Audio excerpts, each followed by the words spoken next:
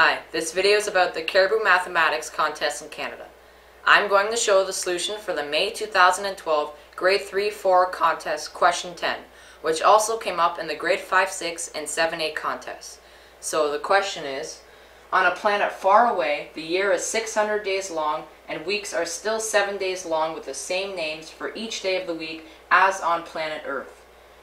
On one year, New Year's Day was on a Sunday. On what day of the week was the next New Year's Day? Well, since we know there are 600 days in a year and there are 7 days in a week, we would have to divide 600 by 7.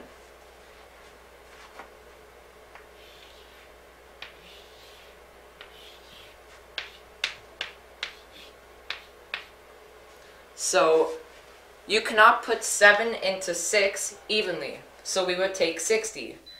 The closest number less than 60 that is divisible by 7 is 56, and 56 divided by 7 is 8.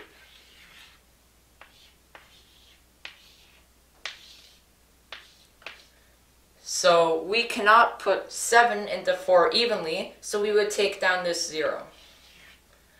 The closest number less than 40 that is divisible by 7 is 35, and that would be 5.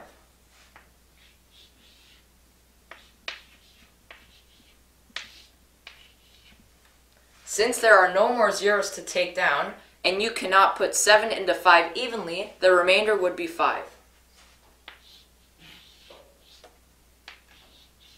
So there are 85 weeks in a year, but this is irrelevant.